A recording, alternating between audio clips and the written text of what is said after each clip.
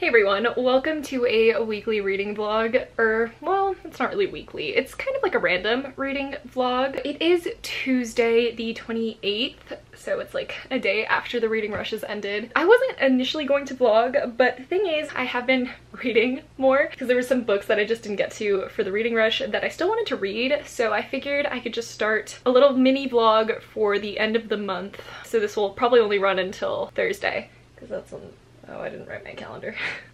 Thursday, Friday? I can't remember what day the month ends on. It'll only be for the rest of July, just to kind of be able to do the things that I didn't get to do this month, because I still need to like plan out my bullet journal. I really wanted to be able to get that stuff up, or at least done, before the end of the month. I still needed to read a couple of books, and I also needed to still draw in my bullet journal the like quote page that I had asked you guys to comment on in my bullet journal video. So we're gonna look at that in a moment, but first I still need to finish editing my last reading rush vlog, because yesterday I crashed. I full-on crashed. I just stayed up the entire night the night before. I didn't get to sleep at all, and I thought I would be able to stay up all day, but then at around like 3-4 p.m. I just knocked out, and then I woke up for a little bit, went back to sleep. Today I had like a work meeting and everything, so I've been up, but I also had like an appointment, so I just didn't get to do the stuff that I needed to do. And I also still need to film and edit another video that I want to get up by the end of the month.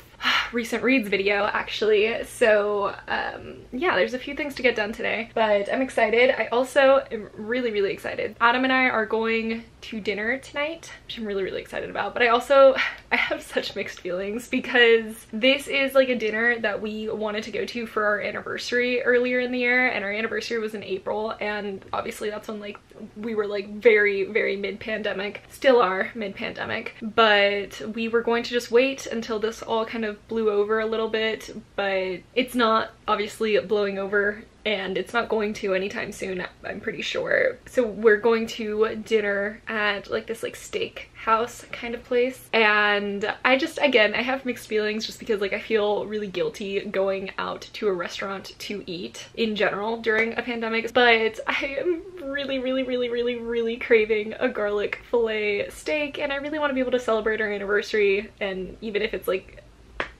4 months later. And I just feel like after my birthday we're not going to do it, so we're just gonna be as safe as possible. And I know that the restaurant is following a lot of like strict guidelines, and we made our reservation and everything ahead of time, so I'm excited. I'm trying to just be excited about it, but I also feel bad.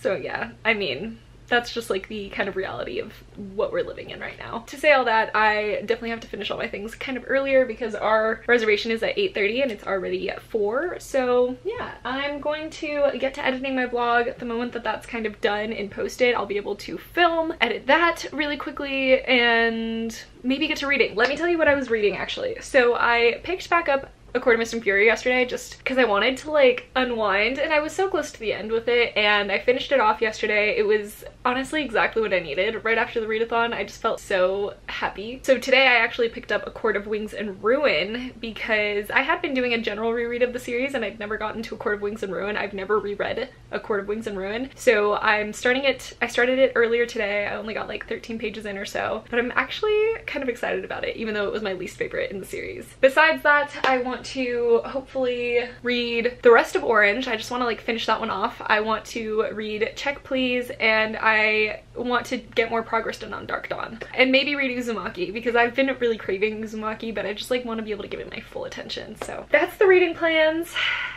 Let's get to editing, because my camera's gonna die anyways. Beep boop. So hey everyone, it is Wednesday. It's Wednesday, my dudes. I had a really jam-packed day today. Well, I mean, I woke up pretty early and I had like a work meeting and stuff like that, but I actually took a nap, and then I had to kind of rush out the door because I had a doctor's appointment, and I just kind of ran a few errands around because it was like on the opposite side of town. And it's really cool. So my dad, when he was here last, he actually got me a knife, because that's what my dad does. He buys me knives and tools. That's his thing. And he got it like engraved, and look how cool this looks. It's Bubba! I love that like the little ridges on the knife actually look like his fur. That's so freaking cool. When he got me the knife, he was like, I'm gonna get it engraved. What do you want on it? And I was like, you don't have to get it engraved. That's unnecessary. And he's like, no, I want to. And yeah, it was pretty obvious for me to get Bubba. I picked this up today and it's really freaking cool. So I'm really happy with that. And probably just gonna like hang it up for decoration or something. I mean, not that it doesn't have a sharp edge, but like, am I ever gonna like want to use that to like open up a package? No, it's Bubba. Since then, I was going to unbox my Fairy Loot and I'll crate boxes, but I actually just got my other I'll crate in the mail. So now I have 2 boxes of each. So I'm going to probably have like a big ol' unboxing for that. And I want to do it tomorrow, I think, because I want like daylight, even though this room barely gets any daylight, but still. Right now I'm actually working on my regular journal. You guys don't get to see this one that much, or ever really, but I am doing, for both my journals, like a constellation style theme. This one I took this like design from a journaler called Plant-Based Bride. She did also a constellation theme. I had already been planning on doing it, and then I saw hers and I was like, damn, that's pretty cool too, because she was doing it like slightly different than I would have imagined. I did it with watercolor, but I think I like how this page looks way better because I did it with acrylic. And yeah, this is kind of like all you'll see for it, but this is my title page. I still have to like draw in here and like write in August and stuff. But since I'm doing like the same kind of theme in both my journals, I decided to start on this one today. So my camera, the battery was low and I was trying to get like all that in before the battery died, but I didn't. But this is going to just be like my title page, and I haven't really finished it up yet, but I wanted to start on it tonight just to kind of have an idea of what I'm going to be doing in my reading journal. I am once again switching some things up for my reading journal because I've just been trying to find what works. And to be fair, last month I definitely think that I used it a lot more than I have been using it this whole year, so I'm really happy with that. So like the things I'm changing aren't like huge, I'm just like almost adding things to it. I'm really excited about both these journal spreads because I've been like trying out new things and I have like a better idea of how I want to set things up. And it is my birthday month, which is why I've been wanting to do like a constellation or galaxy inspired theme all year. I've just been craving like stars. Even last month I actually did do like a space kind of theme in my regular journal. I knew that I was saving like my full out like stars constellations theme for my birthday month, and it's finally here and I'm really excited to get started on it. I think it's gonna be pretty cool. I also I just want to talk about the quote because I'm so happy. I'm saving all of like my star bookish quotes for my reading journal, but that means that I get to kind of like explore other star quotes for my regular journal, and this one just really rang out to me because I've always been like a night owl. I've always loved the nighttime and I've never had that fear, I suppose, of the dark, and this quote really felt like it resonated because of that. And it says, I have loved the stars too fondly to be fearful of the night. And I think that the original quote, I mean that might be the original way it said, but I thought it had been, I have loved the stars too fondly to ever fear the night, because I don't know, but I just love that because it's true. I love the stars, I love the night, I love darkness. And then I think that Adam and I are going to watch Hamilton. I actually haven't seen it before, so I'm really excited. After that, I think I'll probably end up reading some of A Court of Wings and Ruin. I have again just been kind of delving into my reread recently, and I'm on page 70. I'm enjoying this a lot more the second time around than I did the first time. I don't know if it's just because I'm feeling nostalgic or I'm just like in a good reading mood. I don't know. It's one of those. I don't know if I'm going to be picking anything else up this weekly vlog just because I'm enjoying this a lot and I don't really want to force myself to stop reading it to read other things. Like I am really just happy that I finally want to read again, and even though it's Sarah J Maas and it's a reread, I'm happy with it. So that's gonna be it for today. I'm kind of sleepy already. I can't wait to watch Hamilton. So I heard a rustling. And it's Luna. And her little box. You like your box, bug? I've literally been unable to get rid of that box ever since I opened up my Chain of Gold book because Luna loves it so much. But she doesn't normally get in. She normally just lays on the flap. You are freaking precious. The sweetest thing in this world. Thank you for being you. Excuse you, sir. Hello. Got a Bella. Got a Bella. You opened up the door. So cute. Is there a cat blocking the door again? I'll help you out. I know. It happens. Hi, Cha-Cha. Did you not realize I was holding him? She like ran. Charlie, what do you want to do? Animals. Okay.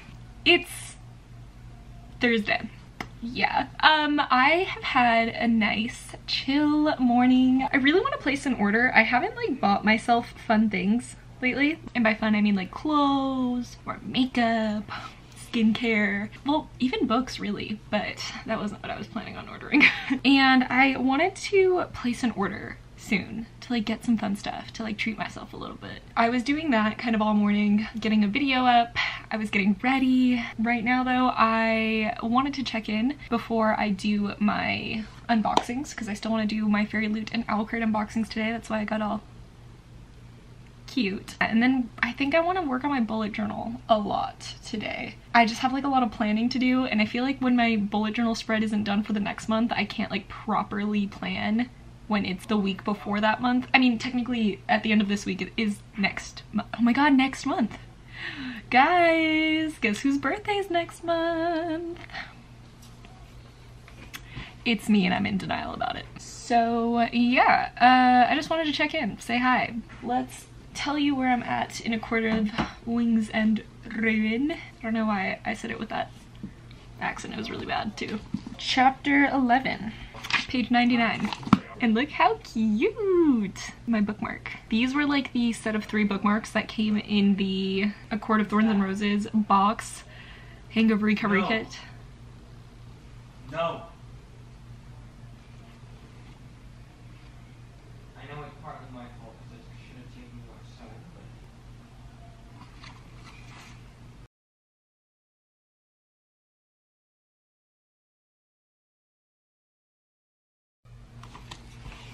but that was the first time she's pooped in the house in like since the last For a while, yeah. Since she pooped here. Okay, did I leave it recording? Oh, I did. Yikes. What was I saying? Oh yeah, look at my bookmark. So this is the one that came in the Fay Crate hangover recovery style kit that they did for just A Court of Thorns and Roses. I was gonna say A Court of Thorns and Ruin. And there's like a set of 3. And I don't think I ever showed these actually because it was like when I wasn't filming that much. But it's basically like the drawers. If you read A Court of Thorns and Roses, you know that the 3 drawers that Feyre paints. She has stars for her own drawers, she has flowers for Elaine, and fire for Nesta. And this isn't a spoiler, this is like way in the beginning of the book. So it has the drawers on one side, and then it has 3 of the creatures on the other side. So I don't want to say more about the creatures because that is more of a spoiler, but I love, obviously, this one. Look at me, not using a receipt. So yeah, I'm gonna probably set up my filming area and start filming my unboxings because I feel like that's gonna take a while, but I'm gonna try and make it a little bit shorter. Hello, tall boy. Come on, Slinky.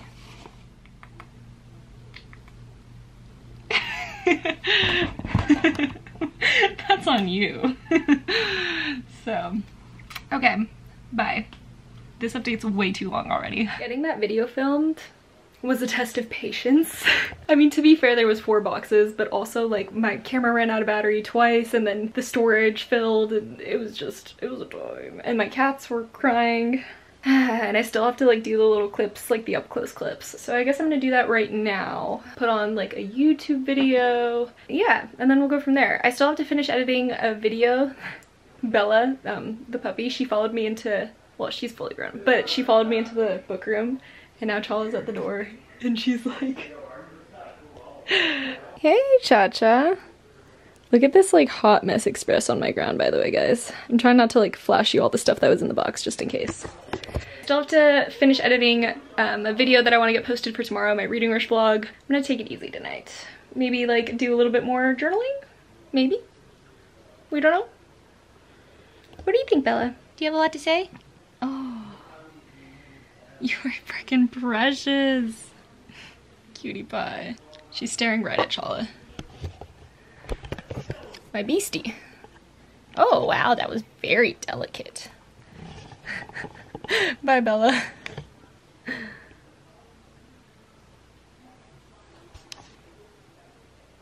They're so close to being friends. But not quite.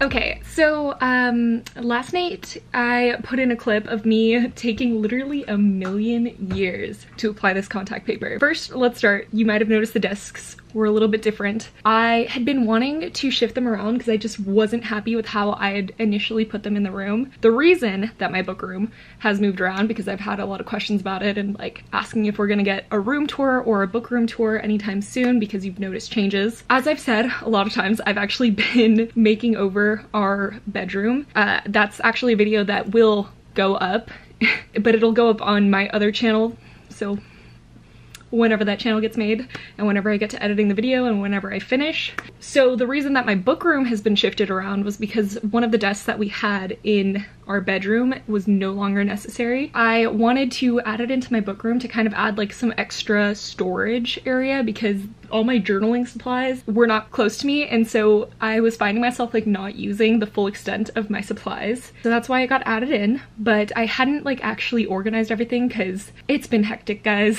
It's been crazy trying just to get like my room to the way that I want it, and I didn't want to just like be doing too much rearranging in this room while I was doing that. And then the reading rush happened, and then this week I finally was able to kind of rearrange the desk to a state that I like more. I'm still not sure if this is the final evolution. One day you guys will get a book room tour, but when I feel like it's more done, because it's still very undone, I'll give you like a brief overview maybe in like my next vlog. But one of the things that I ended up getting for our bedroom was this like grayish wood contact paper, and I was applying it like, well, I mean, you guys will see when that video goes up. Hopefully it should be in the next month.